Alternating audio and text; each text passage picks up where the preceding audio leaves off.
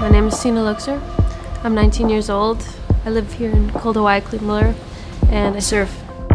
Inequality out in the lineup, you see more men than women. And sometimes one girl comes out and I'd be super happy because I just support female surfing so much. And my goal is to try to get as many girls out, small girls, ladies, older women, anyone. My name is Peter Emil, I'm 30 years old, I live in Cleveland and I surf.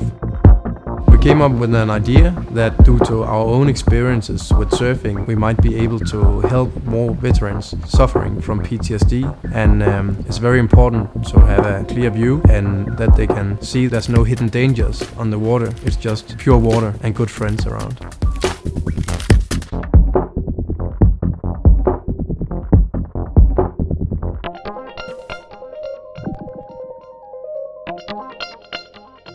Well, surfing impacted my life completely, you could say, because it made me move up here. It made me change my life plan completely, so I bought a van in order to surf the entire European coast, and I'll be doing that for the rest of my life, so I think it pretty much impacted my life a lot.